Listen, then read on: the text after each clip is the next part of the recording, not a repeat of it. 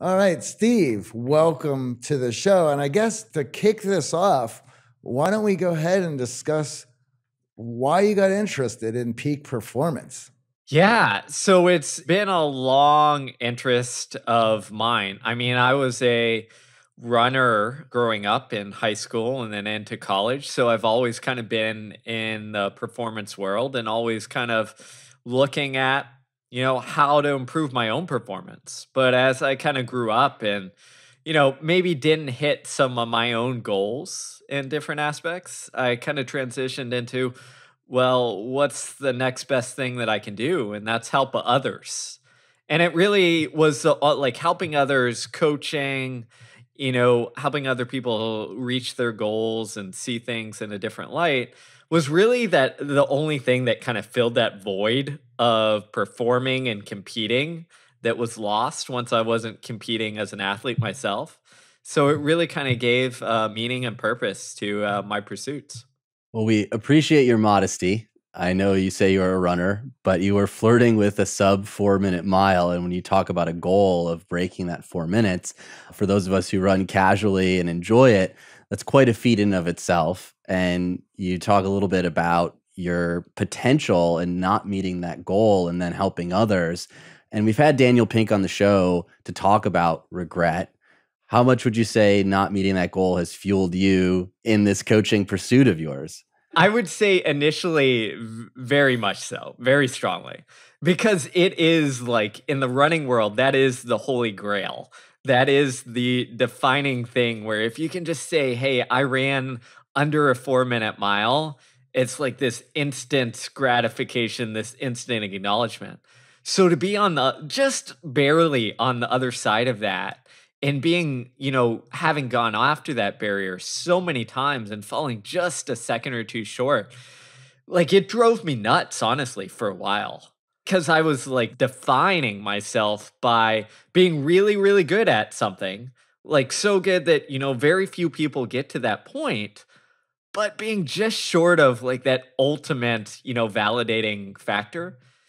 And I think that really, I was forced to come to terms with something, which is it's about exploring your own limits and seeing what you can do. And if you get wrapped up too much in towards that, like just random arbitrary mark, which a 4 minute mile, like it's arbitrary. It sounds great. 4 laps around a track under 4 minutes. Like it sounds great. But, if a minute was a little longer in time, I would have been fine. So it's completely kind of arbitrary. So you just have to kind of learn how to let go of that. But I think falling short really kind of, and going through that struggle really kind of shaped my career and what I wanted to do because, I felt like I had this own battle that I'd kind of fallen short on and maybe I could help others navigate those situations. And I think we all have a 4 minute mile or some sort of barrier in our life that we face. And you had this at a young age when your coaches saw all of this potential and placed these expectations on you, and you didn't even realize how big of a feat it was in the beginning in your running career. So how do you view coaches setting expectations on the athletes that they work with, the executives that they work with, and what is that relationship now in the coaching that you do? Because we have parents, we have family members, we have friends who will, coworkers, managers who will place these expectations on us. And many times we don't see our own potential. We don't realize the expectation that has been there and then falling short or having someone push us. We could talk about how we're so often in our definition of toughness, that internal struggle, that battle, I think we can all relate to, even if we're not runners. Yeah, exactly. No, I think this applies to every aspect of your life because whether it's in sport or life or business or even relationships, like the expectations you set shape how you're going to see reality. And they can either be things that open up a new world where a coach, a parent, a teacher, opens you up and says, hey, you're capable of this and you don't see it, but I see it. And that can be incredibly powerful. On the flip side, expectations can hold us back and get us in the way, right? Instead of these opening effects or these goals that motivate us, they can become these barriers that almost define us. And I think, in my own running career, setting that expectation initially opened me up. I was like, oh, this is what's possible. Great. This person thinks I can do it. But over time, I kind of let it become this barrier where it was like I was pressing and striving, not out of a motivation of like joy and experience and exploration, but of a motivation of almost, I have to do this. And when we perform out of that place of I have to instead of I want to, causes us to tense up. We don't perform as well. We feel more stress and anxiety, and we're almost like playing not to lose instead of playing to win. That concept of playing not to lose, right? So that one I feel really hits home, especially around those expectations that the people we look up to place on us. Because there's the self-disappointment, and then there's the disappointing of the family, the coach, the boss who sees this potential. How did you wrestle with that through your running career? And then how do you approach that now in the coaching work that you do? We have these kind of basic psychological needs. And one of them is to feel like we're competent and to feel valued and to feel like we're satisfying those who we see as mentors or, authority figures in our life. And often what happens is if we just get that kind of negative feedback back, or those expectations become a burden, it puts us in that play not to lose. And you just feel like you're disappointing others. And actually, I think the research in choking in sport is really helpful here. Because if you look at, okay, why do athletes quote unquote choke in sport? Most of it points to a sensation or feeling of judgment. Meaning choking doesn't occur in practice. It occurs when there's something on the line and people who have importance in our life or meaning around it, like are there kind of evaluating and judging us. And there's been some fascinating work that has shown that just having a coach and a coach with either an approach where they almost like have put this fear on you where you better perform or else versus a coach who says like, hey, win or lose, like, yeah, I might be disappointed, but I got your back. Whenever we have that coach with that fear-based side, we tend to choke more often because again, we're in that area where, we're playing not to disappoint people. So in all aspects of your life, I think that's where it's really important is like, how do you set yourself up where you kind of leave that burden behind? Now, there is a ton of amazing, great data and research that you have put into this book. And I want to get to that because our audience is going to love it. And there's a lot of revelations in there that open things up. However, I do want to go into the scandal because there is some value there in how you dealt with that and what you've been through and persevered through to be able to continue this career when it came to something so notorious. And it could have been a career-ending episode for you right there. And I think a lot of our audience, if we're going to be talking about resiliency and toughness, we need to hear this story. And I think it will certainly color a lot of the other conversations that we're going to have. Basically, right out of graduate school, I hadn't had a quote unquote real job in my life. And I get this call up from Alberto Salazar, the famed runner, who was working with Nike, and he offered me a job. He said, hey, do you want it? You're a finalist, come interview. And I was like, why are you picking me? I moved out to Oregon and I took what I thought my expectation was, it's my dream job. Like I was working with the best runners in the world, athletes who would go on to win Olympic gold and Olympic medals and all this stuff. And I was an assistant coach out there, helping out.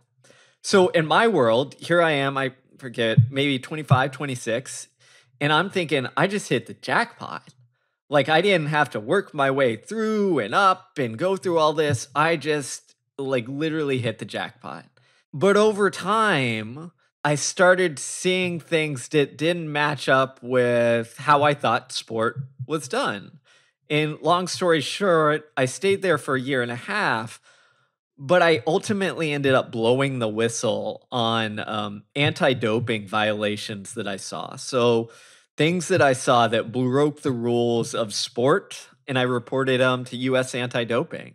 And people hear that, and they often think like, oh, you're a whistleblower. That took courage, and all did that, and it did. But the reality is we think we have this like one moment where you're like, okay, here I am with these ethics and morals, and they're going to be superior, and I'm going to do the right thing if I'm put in the bad situation. But that's not life. Life is much messier. And what ended up occurring is, again, I thought this was my dream job. So for a long time, I justified, I rationalized. I said, oh, yeah, that's a little bit off, but you know what? I'm just going to ignore that or justify it. And even when I asked like very close friends and mentors and my parents for advice, from the outside, they're like, yeah, maybe that's a little weird, but these are the best of the best. This is Nike, so they're not going to do anything, crazy. So maybe just stick it out a couple more months. Like the amount of people who told me like, just make it through the next Olympic Games and then evaluate it. That's what everyone's advice was. And I understand that. And I think, maybe my message on this is it's not about like, we all like to think we have this ethics and this morals and this superiority and what have you, but you never know until you're put in that situation. And it's much more nuanced and messy. And you find yourself doing things sometimes that cross even your own ethical boundaries before hopefully you find yourself on the other side and like, get your mind on right to do the right thing eventually. I think there's a lot of trial and error that goes along with that as well. If you were very interested in a subject, let's take marketing. It's a notorious field. And you're trying to figure out what is reaching a certain audience.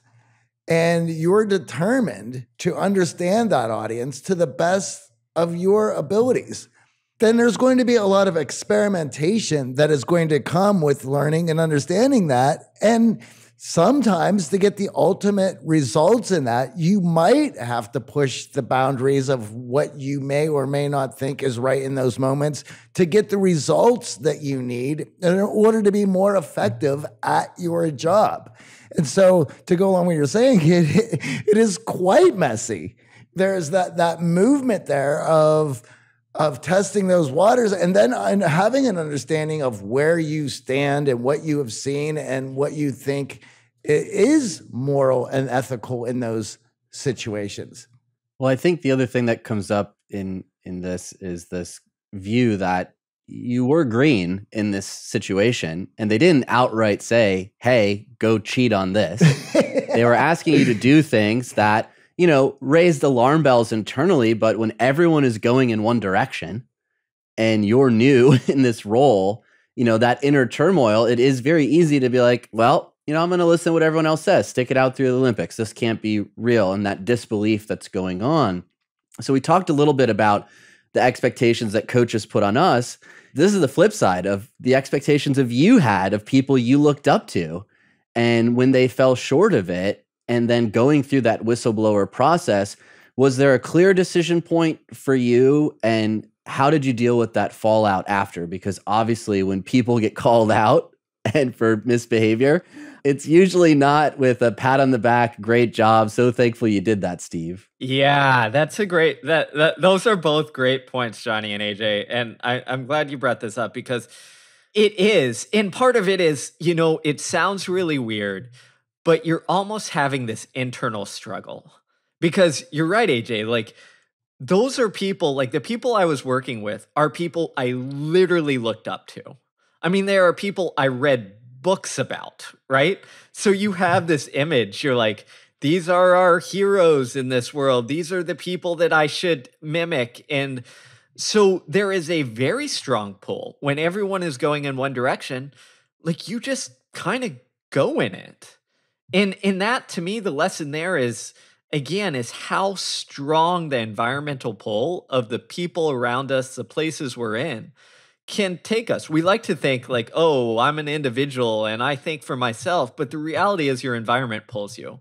And if you're not aware of that, you're just going to get pulled along with it, even more so than you would if you have that awareness. So that's number one. And I think to answer the rest of your question is, did I have this singular moment?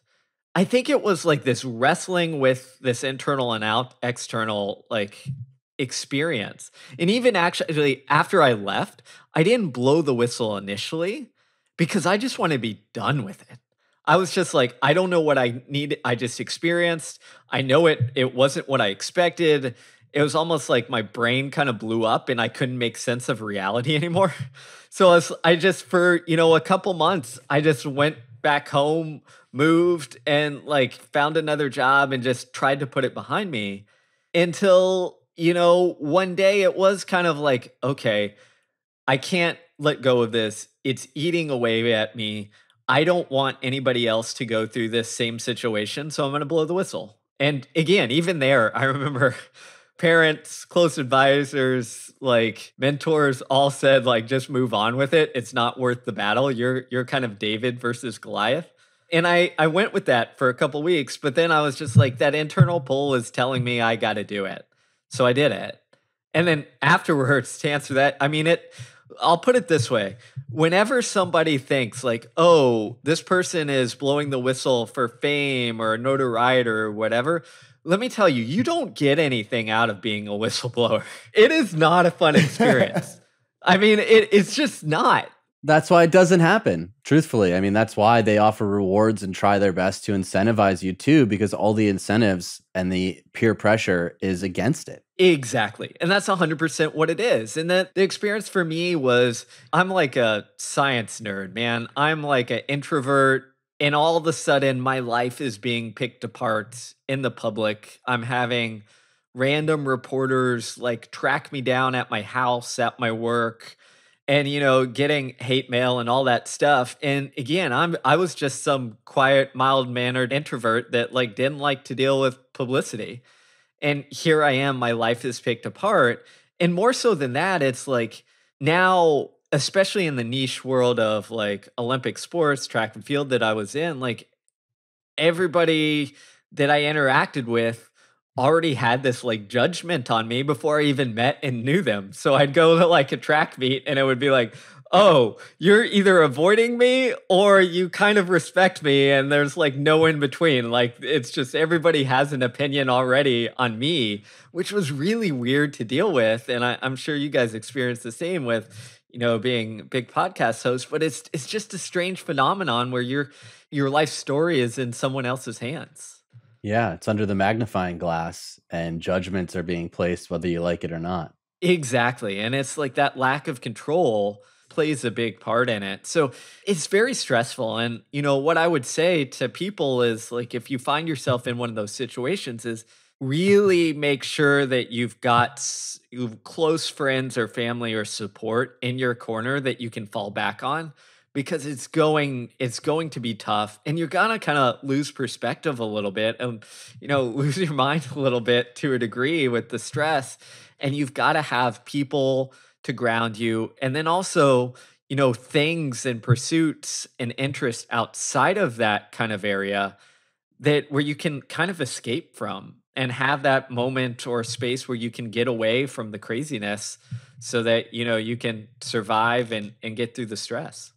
It's a harrowing story, and I appreciate your candor in the experience because we all will be faced with difficult choices, especially around people we look up to, because our heroes are human.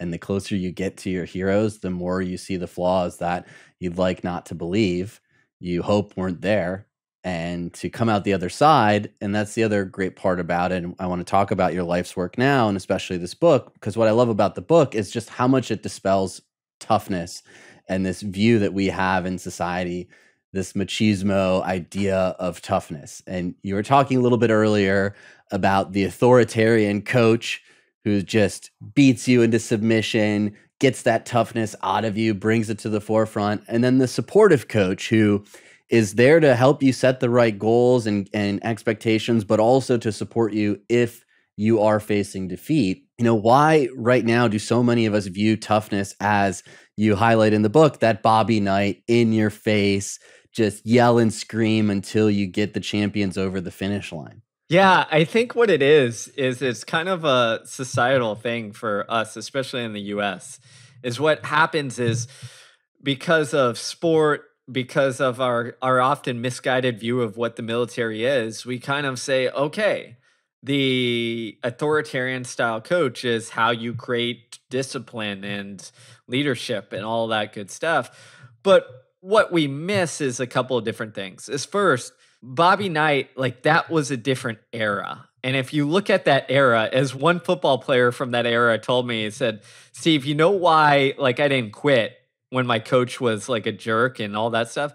It's because either I played football in college or I went home and like worked in the fields with my family. So I was just going to stay no matter how bad it was. And I think that, people look at that and they say, oh, look, we're not tough. It's like, no, we have more options now, right? What happens is people, if you're put in that situation and your coach is a jerk playing football, you're like, why am I suffering through this? I'm going to go find something where I can utilize my talents. And maybe it's another sport, maybe it's another activity. In the book, what I try and do is say, all right, this old school method might work for a few people, but we're losing a whole bunch of people along the way who are very talented, capable people.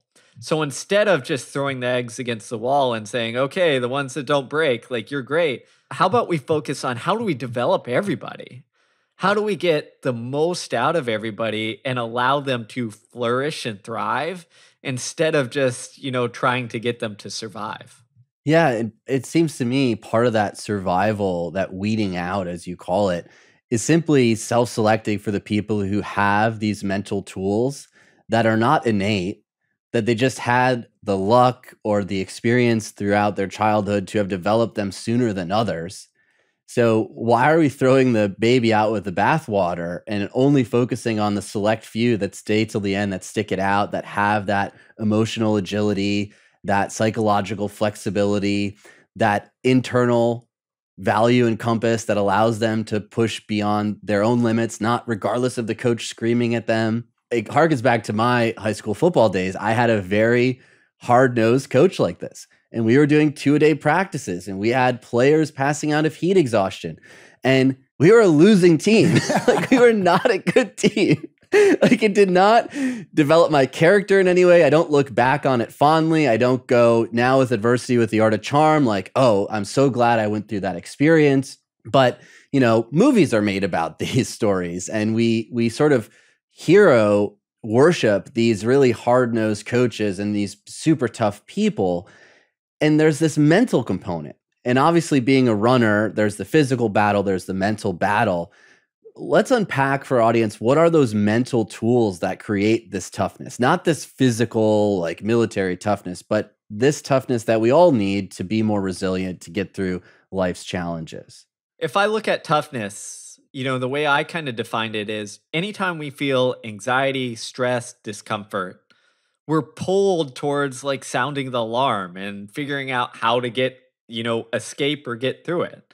And what we need to do is figure out how do we create the space to navigate that kind of mental battle instead of just saying, hey, here's a hammer, like beat your way through it. There's got to be more ways.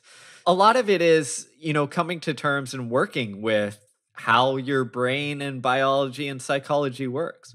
So first is like that mental emotional space. Well, what happens? We feel stressed, we feel fatigued or pain or discomfort or anxiety. You need to learn how to deal with that and navigate that. And a couple tools that work really well is what research shows is it's not running away from it. It's not avoiding it. It's not saying like no crying in baseball. It's learning that like emotional regulation is a skill. In order to learn about emotional regulation, we have to essentially spend time with it. So the example I like to give here is my wife is an elementary school teacher. And for a while, she taught kindergarten and first grade.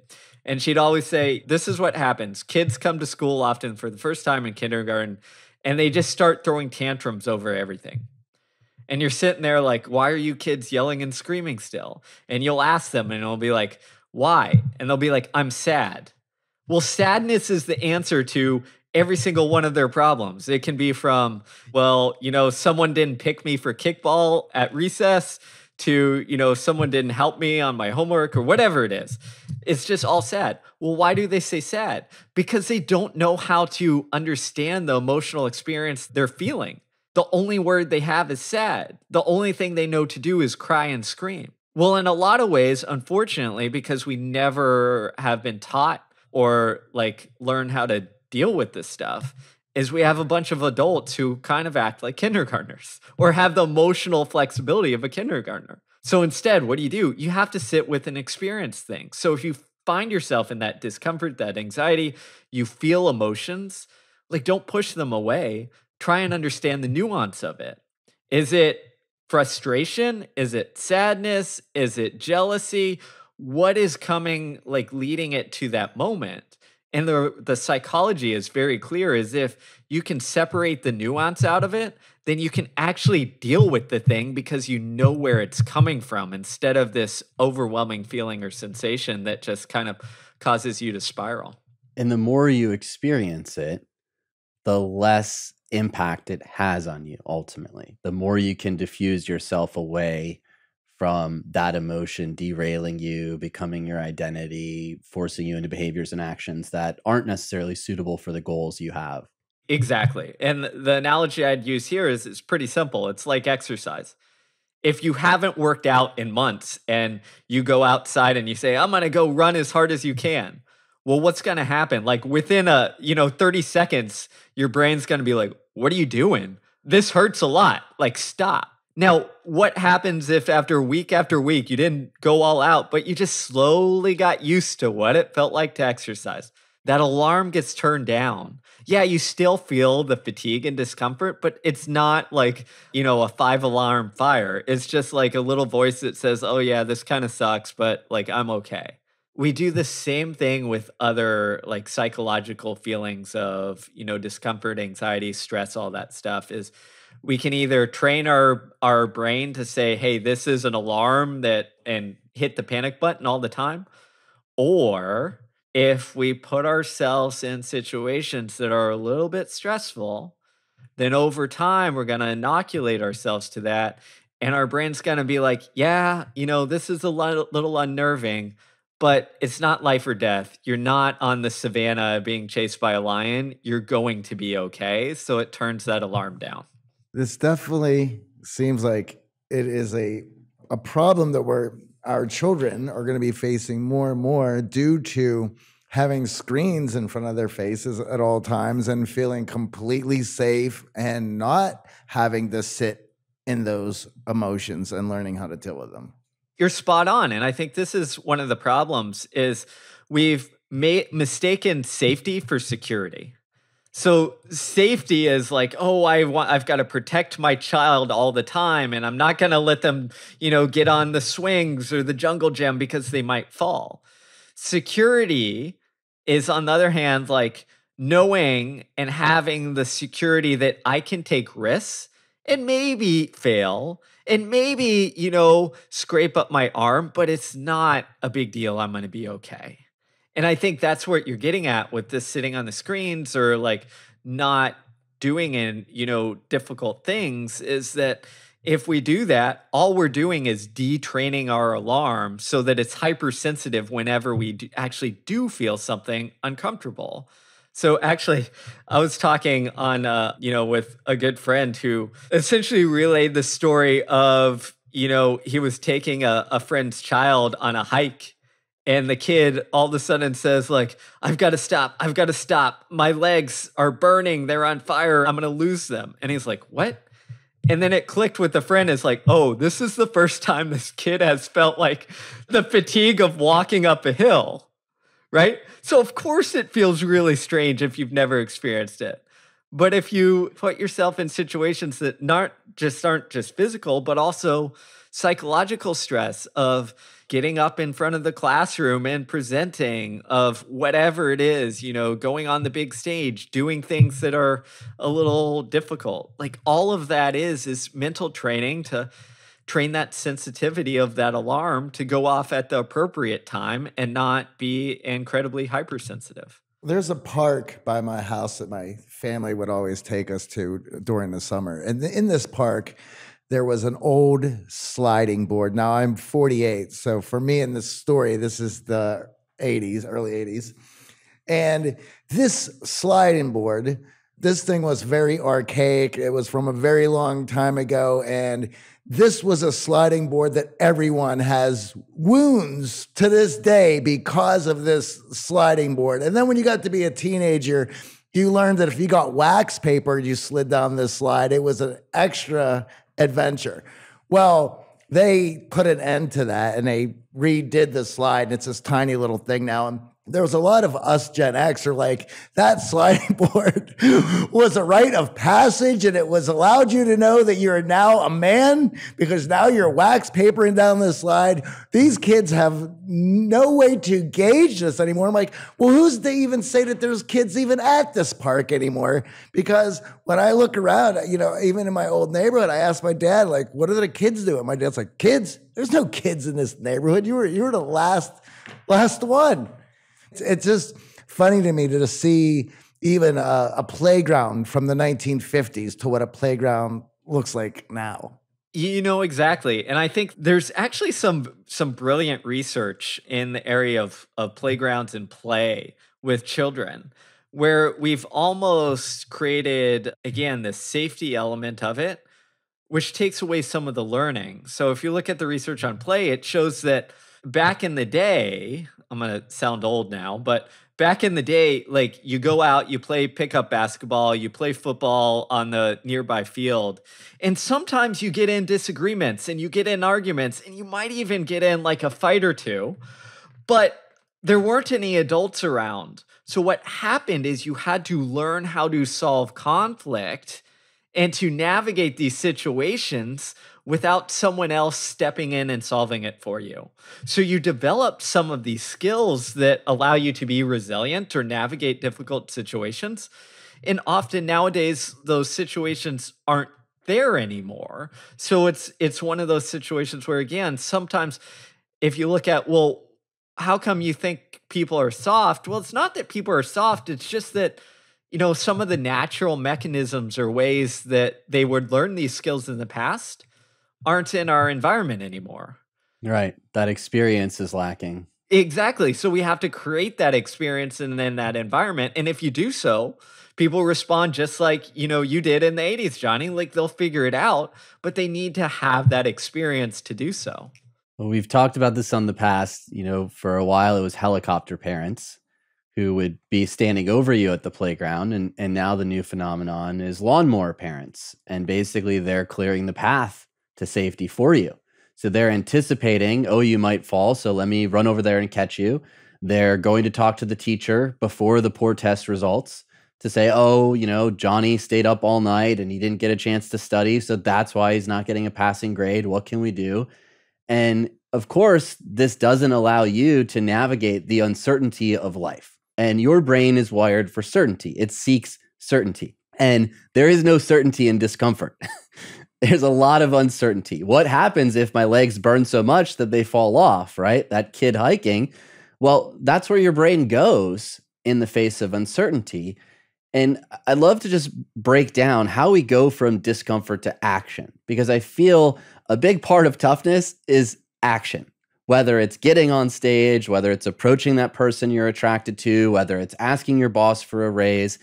And we've had tons of guests on in the past who talk about physical feats and athletes, and it doesn't always resonate with many members in our audience who aren't as into physical fitness or aren't as experienced with athletics. But again, this action piece is such a big part of understanding grit, resilience, and toughness, but many of us stop at the discomfort. Yeah, exactly. So I think it's twofold here, and I think I'm glad you brought up the action, because action is an important part. And to me, it starts with like creating that environment where people, again, don't feel safe, but have the security to take risks and fail. So if we look at, again, parenting and children, you don't want to be the helicopter or the lawnmower parent who's trying to bulldoze their way through things. You want to create the space where, the kid can lose at the game and it's not the end of the world. Or the kid can fail and you're not going to run up to the teacher and be like, you need to change my kid's grade. Like, that is part of the expectation and the environment that needs to be there. The second part is, I think, we need to have the appropriate expectations around things to get to the action. too often, especially in our modern world, is we create this expectation that it's either perfect action or I shouldn't do it. So I either should win or I shouldn't try. And all you're doing there is you're setting yourself up to almost have another, tick in the box to don't do anything. Because taking a risk, which is what action is putting you in a place where you might not succeed, where you might fail, where you might get exposed. And I think in our modern world, especially with social media, we're so enamored or living in a world where we're judged all the time.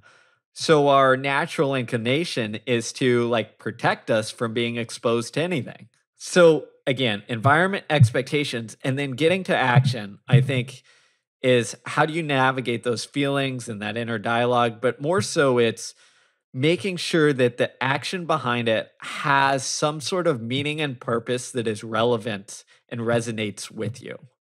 So the athlete who's able to come through the pain and discomfort of a race or a performance and come out on the other side and do the right thing, often they're able to do that because it's important to them, because it's not just about them, but it's about their team.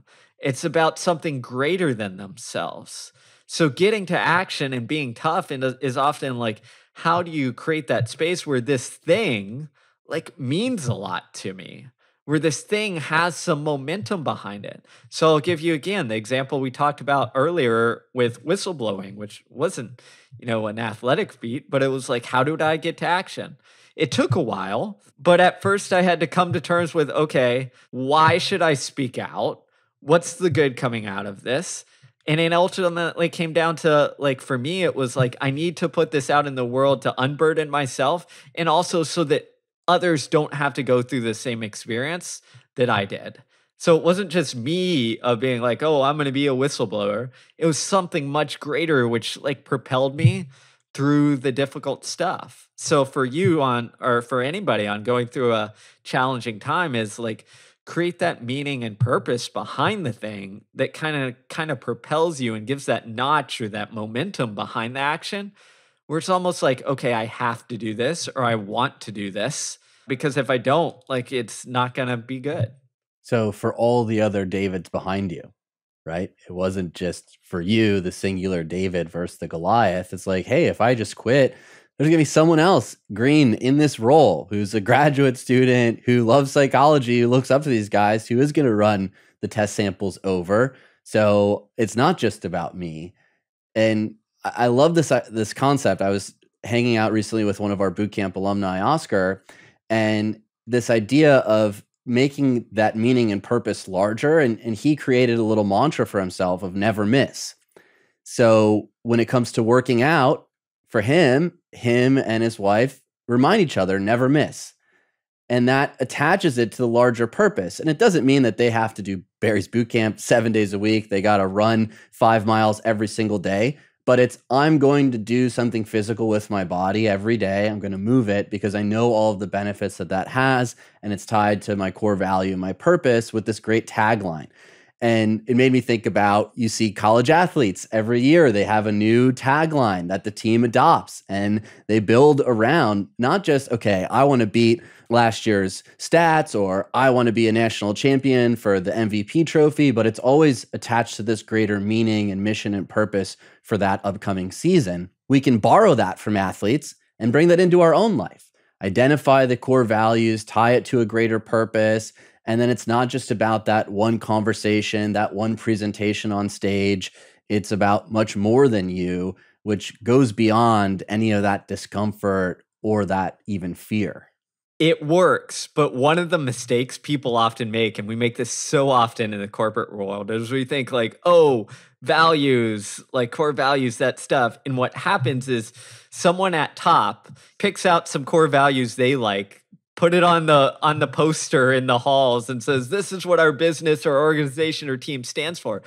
But to your point, AJ, it doesn't have that meaning attached to it. And it needs to have that context, that meaning, that personal relevancy in order to have that power. And actually, there's some brilliant research behind this that says when goals are imposed upon us, when we're told what our goals are, They don't help. When goals have that personal significance, when we feel like we have some ownership in developing them and have that context behind them, then we're more likely to reach our goal and have that goal attainment and be more resilient and tough. So I think, again, it's spot on. It's like, make sure you're contributing to that and you take ownership of it. And you're, again, like you said, tying it somehow to something that is personally relevant to you. Now, goals are a double-edged sword. You talk about this in the book, that many of us make mistakes with goals too, where we don't base them in reality. We set them so far out of what we're actually capable of, and then it actually becomes a self-reinforcing mechanism to just quit. And, even in my novice running half marathons, there are always those moments of like, why am I doing this? What am I here for? There's no way I'm going to get to 13.1 miles. I'm on 5. My legs are burning. There's no way I could possibly get there. So when it comes to goal setting, what can our audience do to make sure that the goals actually create the opportunity for them to succeed versus mentally work against us and become that excuse mechanism to quit? What it is often we get told like shoot for the moon and all that stuff. And I think there's a difference between dreams and goals. And goals to me are like in the here and now, trying to get you through the thing that you're going through, either, again, athletically, business wise, whatever it is, personally. And what happens is, as you said, if they set our expectations. So again, I'm going to use the marathon example because it's the simplest I think to understand. If I say, this is my goal is to, run 4 hours in the marathon and this is make or break, and I set my expectation there, well, that can get me motivated. But if all of a sudden I'm on mile 5, as you said, and like maybe I'm a little slower than 4 hours, all of a sudden I start spiraling, right? And I'm not going to meet my goal. So our body and brain essentially default to, well, what's the point? You're not going to meet your goal and you aren't able to give the effort. So what do? I think with goals, it comes down to a couple things. Is A, setting appropriate goals. So goals that, yes, are challenging, maybe that are just beyond your reach, but are within that capabilities, right? They're at least possible. And then the other part that I think is really important that we just talked about is make sure it's authentic as well. And then I think secondarily or third is have some sort of flexibility within them.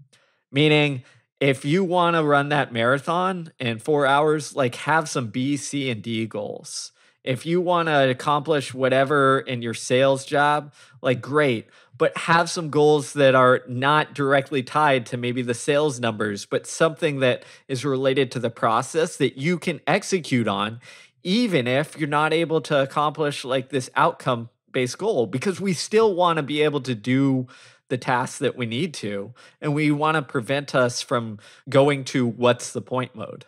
Yeah, it's so important to reflect on the improvement. So for many of our X Factor Accelerator members, they'll come in with a goal of like, I want to approach 5 people a day and strike up a conversation, or I want to make 3 friends in the next month. And it's like, well, how, looking historically, easy has it been for you to make friends, right? Science says it's hours and hours spent to make a real friend. So do you have 100+ hours in the next month to make 3 real friends? Well, no, not really. I have a job and I also have some family obligations and I'm taking some coaching with you guys and I'm doing this other training. Okay, so then we need to reset the goal to be, as you said, like actually in line with what is accomplishable and the amount of time that I've set for that goal. And then we need to take some time and reflect backwards of, okay, you didn't make a friend this month, but how much more social were you this month? How many more social events did you go to? How many more experience did you have? And how did you feel in those social settings? Was there as much fear and anxiety as you had in the past? Was there discomfort?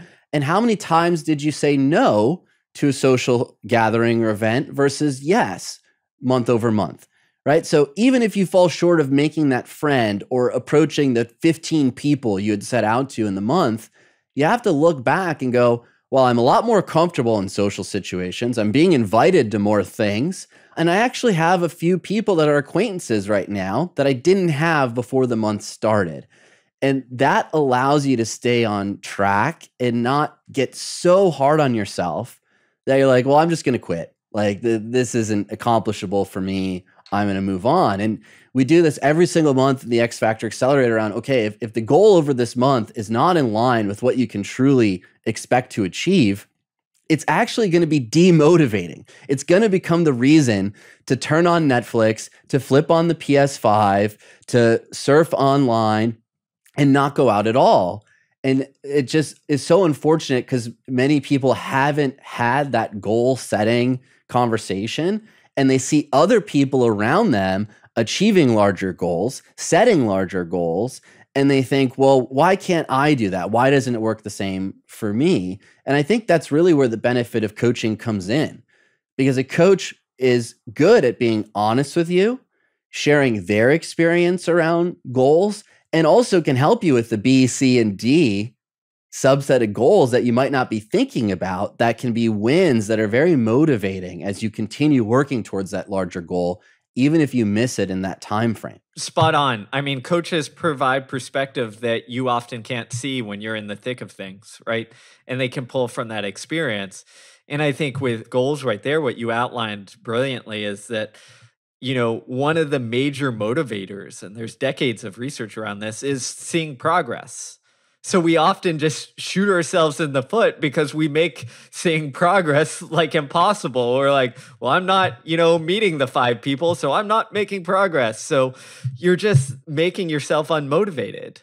When the reality, as you said, if sometimes you turn around and you look and you're like, oh, yeah, like I'm acting differently. And it might not be like all these things I set out, but there's obvious progress towards this person that I want to become.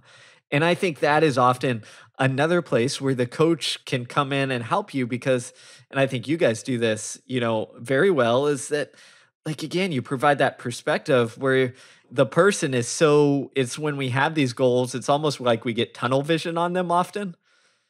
And the coach can come in and is like, yeah, we got it. You want to hit this, but like, look how far you've come. Like that in itself should be celebrated and motivate you so that you can continue along this journey.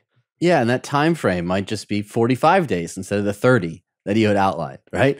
So that's really the power and the perspective. What comes out in a lot of these situations and in a lot of the work we do is this inner critic, right? And this voice in our head that is meant to keep us safe, that is meant to keep us in our comfort zone, to avoid all of those fears of failure, rejection, of not reaching the goals that we have. And we've had David Goggins on the show. Some in our audience really resonated with that, argue, call it your inner critic, a bunch of names, and fight through it. And then a lot in our audience were like, that does not resonate with me. That inner critic is not going to just sit quietly and he's not going to break if I'm arguing with him. So what does the science actually say around that voice and having a more meaningful conversation with it? Because I think the other fallacy that a lot of people have is like, I just want to turn it off. Like, how do I mute that inner critic? Often what happens is taking either extreme often amplifies the inner critic. Because if you fight with it, it's almost like getting in a fight with someone online on Facebook or Twitter or whatever have you. Like if you respond to the troll and get an argument, it just amplifies. It never goes away. That's kind of what our inner voice is. So, for some people fighting it, obviously it works for David Goggins, but if we just have that as our only tool, what happens is we're often amplifying it. And then on the flip side, I hear the same thing all the time is, well, if I ignore it or push it away, well, what you're doing there is essentially you're saying, no, ignore. And it almost comes back like 5-fold, where it's your brain goes, oh, you're trying to ignore me? That must mean what I'm saying is really important. So I'm going to come back at you with more. So instead, like what I try and teach is again, kind of maybe this middle path of, and the research shows is, we're going to have that negative critic, like just accept it. It's going to be there. And what you want to do is figure out, okay, how do you dislodge yourself from it so that that negative voice isn't the dominating force in those stressful moments? And there's some fascinating, again, simple things that the latest psychology shows us we can do to dislodge that. And one is like change how we're talking to that inner critic. So some research by Ethan Cross out of University of Michigan showed that, when we start talking to ourselves instead of in first person, but second or third person, it creates a little psychological distance. It decreases the emotional power behind that critic, right? And it allows us to kind of have that space where now we can kind of navigate and see if we want to talk to it or not. Another thing that works really well is if you watch, again, to use the athletic example, if you ever watch great tennis players such as Rafael Nadal, like watch them in the thick of it in the middle of the game before they're about to serve. And often they'll be talking to themselves or muttering to themselves. And all they're doing there is what? They're taking their inner critic and making it external. And what the psychology shows there is, again, that subtle flip allows us to almost dislodge ourselves because our brain interprets it as, oh, this is coming from a different source. So maybe I should listen to this external voice instead of the internal one so we can shift what we're focusing and paying attention to. So again, there's lots of different ways, but the basic gist of it is like try to develop different strategies that allow you to kind of dislodge yourself, take you out of that spiral so that you can kind of, again, deal with the thing instead of fighting it. We've had Ethan on the show and completely agree with that method. And it's worked for me in my life and with so many of our clients. And the great part about it is you start to realize that that presence just means you're investing in things that matter to you. Like the time when there is no inner critic is the time where you're sitting in complete boredom and you have nothing going on and you're just totally detached from any outcome or anything that you really care deeply about. So it's also a great guide on that compass of like, hey, I am moving towards my North Star. The fact that this voice is coming up means I'm doing hard things. I'm making hard choices. This is the path I need to be on. I think competence and confidence changes the relationship that we have with that inner critic as well. When we're first starting out and we're trying something new and we're flailing around and fumbling around, yeah, our inner critic is like, you thought you were going to try something new? Look at you, and it's tearing at you. But then you start to gain confidence over it. And then you're talking back to your inner critic like, and you're the one telling me I couldn't do this. What do you got to say about it now? And that relationship, by the time that you have mastery over it, there is a relationship with that inner critic where you guys have seemed to have gotten along. And I've always said on the show, for all the folks that we've had on, those who were the most successful at the jobs that they had done had the best relationship with their inner critic. And it changes. It may be adversarial at times, but then they're learned to get along. And then at some point, that same voice can become your biggest advocate. It's rooting you along as you've gained control over that relationship. Yeah, I think you're spot on. And I think it comes down to, or back to something AJ said a moment ago, which is your inner critic is meant to protect you. I like to think of it as like, oh, this is just my body and brain's way of telling me that like I'm in a situation that might be a little bit different from normal. Well, if that's what your goal is, which often it is, great. It's a positive signal. It means like, hey, I'm in this place that is a little bit difficult, but that means it's a place for growth and development. And I think you're right, Johnny, the more time you spend with it, the more confidence you develop in understanding and navigating that space, the more you kind of become a friend with it, even when it's adversarial. I've been a runner almost all my life, and still that voice to like quit will come up. It's like a friendly voice now. I'm like, oh, there's that voice to quit. Like, I don't have to listen to it. Hi, thanks for telling me that I'm working hard right now. That helps. That's where I want to be. Like, let's continue along. Now, Johnny and I have definitely found that the more hard things you do and tough choices you make, the easier it is to take on other challenges. We have a phrase here, B over A being the path of least resistance, the well-worn path to the mailbox in the snow that you've done over and over again, that feels easy. And then path B being that ton of snow, never walk this path, difficult, challenging. And the concept of making the choice, I'm going to do the hard stuff. I'm going to choose B over A. We've had clients and graduates of the program tattoo B over A in some form on their body for this exact reason. How can we start to build a foundation for doing hard things? Because yes, there are physical feats of toughness. There are going to be mental challenges, and we've come through this pandemic realizing how quickly those can knock us off our feet. So how do we start to build a foundation to build this amazing, rich life off of, where hard things are always going to be present, but they are path B that we choose over A, soft, safe, comfortable, not in line with our core values, not reaching those goals? So here's the important point of this conversation is that if you want to train resilience, toughness, grit, whatever you want to call it, you have to make the choice. And the research in psychology is clear on this, we train toughness when we are actively choosing that path.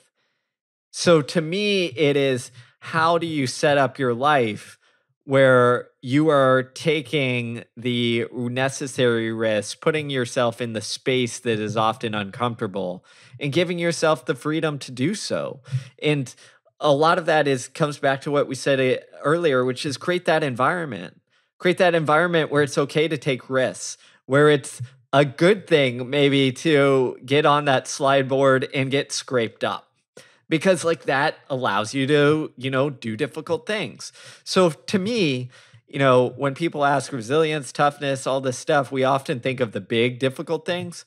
But to me, in my life, it's how do I do the small difficult things routinely so that when that big difficult thing comes, I'm ready for it.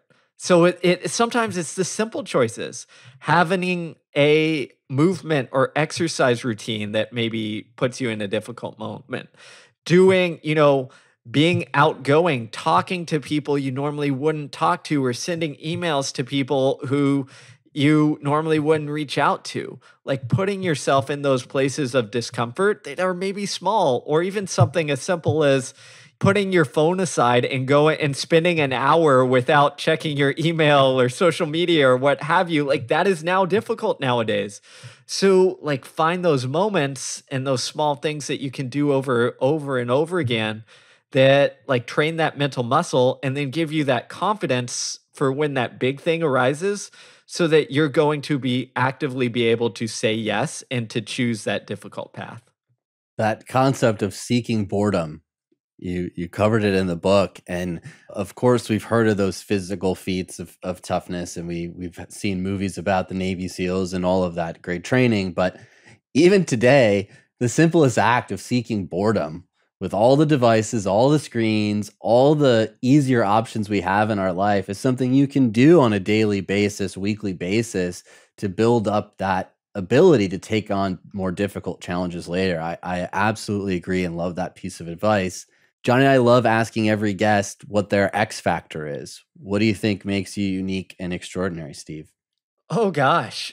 I think my curiosity and ability to explore. So I am someone who is very internally driven, and the way I kind of live my life is, I find things that are interesting to me and challenges that are interesting to me, and then I go explore them to the depths that I can, and just see what comes out on the other end. And that's worked in my athletic career, my coaching career, and my writing career. And I think that's my X factor.